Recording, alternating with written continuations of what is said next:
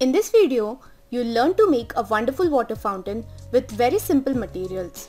For this, you will need a balloon, a plastic bottle, a bendable straw, glue and a pair of scissors.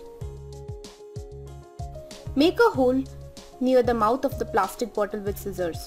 Insert a straw in the bottle and secure the hole with help of glue. Fill the bottle with water.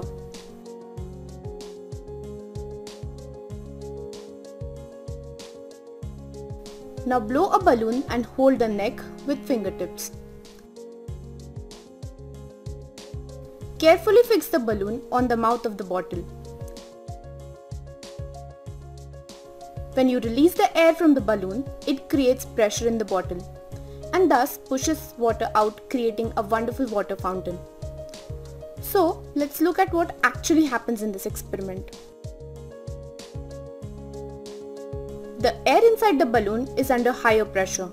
When you place the inflated balloon on the mouth of the bottle, the air pressure on the top of the bottle increases. This pushes down on the water in the bottle, which rises through the straw and comes out, making a little fountain.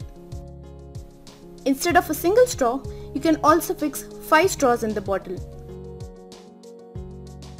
You can fill the water in the bottle and fixed an inflated balloon.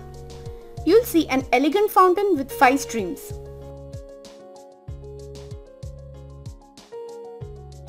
Make your own pressure fountain and have fun. We hope you enjoyed this experiment and learned something new today.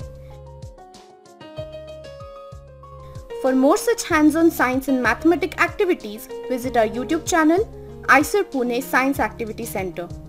Thank you.